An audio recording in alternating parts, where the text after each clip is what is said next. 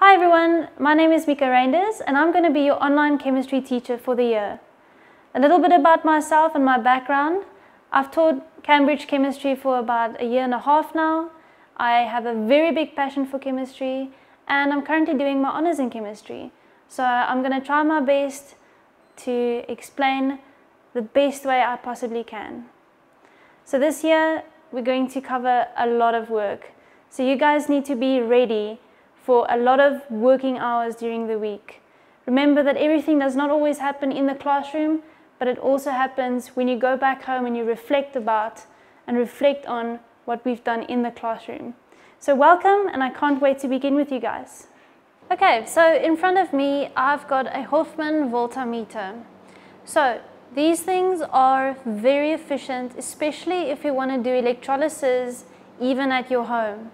So all I did here was I took some copper sulfate salt that you can actually buy from a local pharmacy, and all you do is you just take some of that and you dissolve it in distilled water, and to save some time I just poured it in here.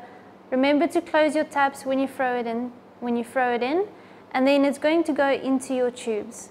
So what you then need to do is you need to make sure that you have a suitable power supply. Now this power supply is very effective because you can take it with you wherever you go. So your negative terminal is going to be connected to your negative electrode, which is your cathode. And so remember, in copper sulfate solution, your copper ions, which is your cations, is going to move towards the cathode. So what do we expect to form here? We expect to form copper, solid copper, to precipitate onto your electrode. Then if you follow your positive terminal all the way, you can see that it's attached to your positive electrode, which is your anode.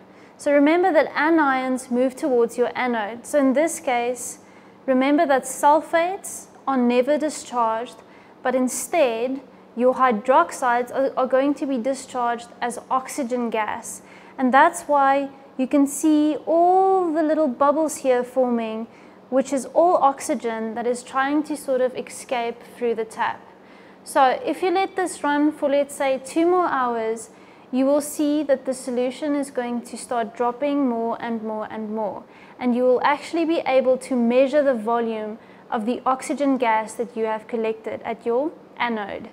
So to test whether this is oxygen gas, you can just take your test tube, you can collect the gas, you can take a glowing splint and place it inside your test tube, and if your glowing splint reignites or starts glowing even brighter, that's when you know you've got oxygen inside of your tube. So we can maybe do that test with the next experiment where we will be doing the same for dilute sulfuric acid. So what we're going to do now is we're going to remove the solution. So I'm going to disassemble this whole structure. I'm going to take out the electrode here, the cathode, and we're going to see if any copper has formed on the cathode. So remember to switch off your power supply when you disassemble the whole structure. It really is quite simple. So you can take off these clips.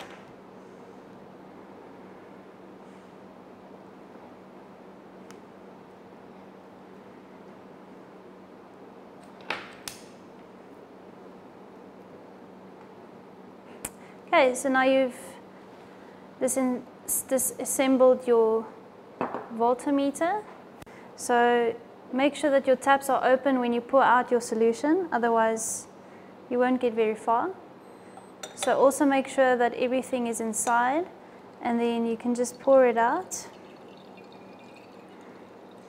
You can see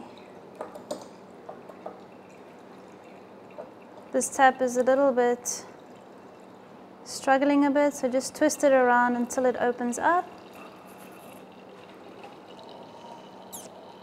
And just let everything drain out back into your beaker. And I can already see the copper on the electrode without even taking it out. So now we can just remove this electrode here Just make sure that you are very, very careful, because it can be tricky sometimes to remove this.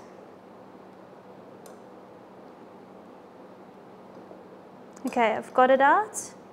So now I'm going to turn the electrode, and you will see a red-brown color on the electrode, and that is pure copper that has formed from your solution. So you can see that the copper ions reduced in solution to form solid copper.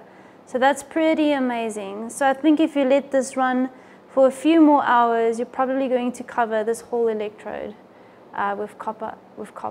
Okay, so now it's time to connect your terminals to your electrodes. So I'm going to connect this terminal here, and I'm going to connect this terminal over here. So your positive terminal is connected to this electrode here. So remember, this is now going to be your anode. So your anions is going to go towards your anode. So that's going to be your sulfates and also your hydroxides. Remember that your sulfates will not be discharged, but hydroxide will be discharged in the form of oxygen. So we expect to see oxygen gas forming over here.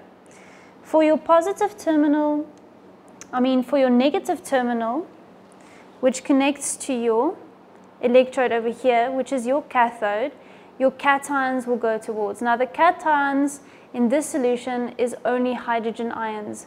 So the only gas that we can expect to form here is hydrogen gas. And after running it, you will see as soon as I switch this on, it's going to form gas immediately. So I'm going to let it run for a while, and then I'm going to quickly grab a few things to test for the gases. So let's switch on our power supply. Immediately you can see a lot of bubbles forming, and you will see the solution is going to start running down, and you can actually then measure the volume of your gas that is forming. So I'm just going to let it run for a while until we have enough gas to test. I'm also using platinum electrodes in this case, because remember, we don't have any metal that's going to precipitate onto your platinum. So it's safe enough to use platinum, and it's inert, so it's not going to react with your solution. So you can see your hydrogen gas is forming much quicker than your oxygen gas. So while we are waiting, I'm quickly going to go grab the Binson burner and the glowing splints, and also a box of matches, so that we can test for the two different gases. So give me one moment.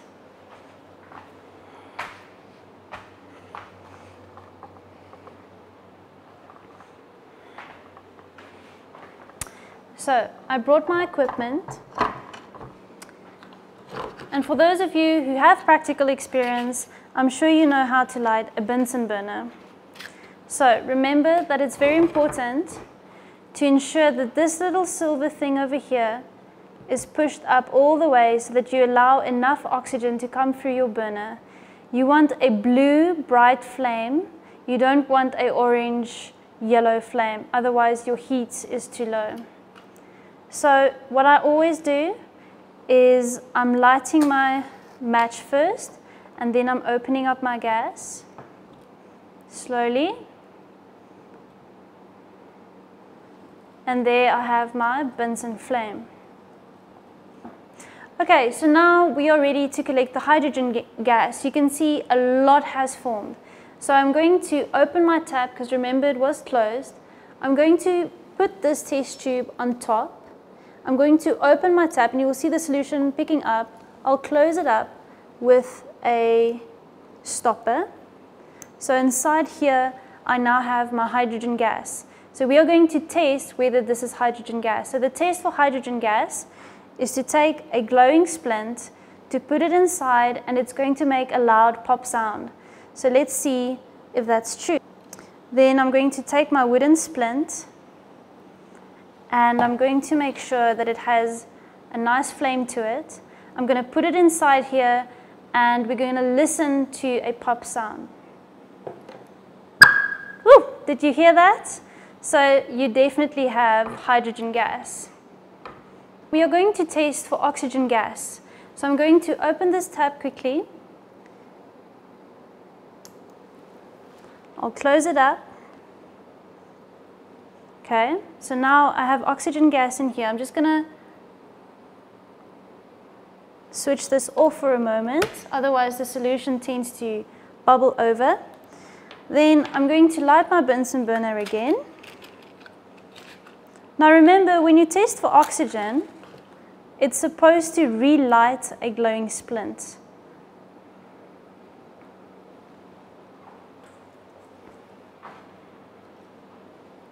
So make sure that you have a splint that you warm up to get a nice flame. And you sort of want the flame to go almost dead just before you put it inside of your test tube. So I'm going to put this off. It's going to go almost dead. And when I put it inside, it should relight. Did you see that? It relighted, it went brighter. So you definitely know that you have oxygen gas at this cathode forming. Okay guys, so that was that for this lesson. I hope you enjoyed the experiment, because I definitely did. And I'll see you next time when we're doing topic 8, which is on acids and bases, and then we'll work with a burette and a pipette and also an Erlenmeyer flask to do a titration. Hope to see you then. Have a good one. Bye.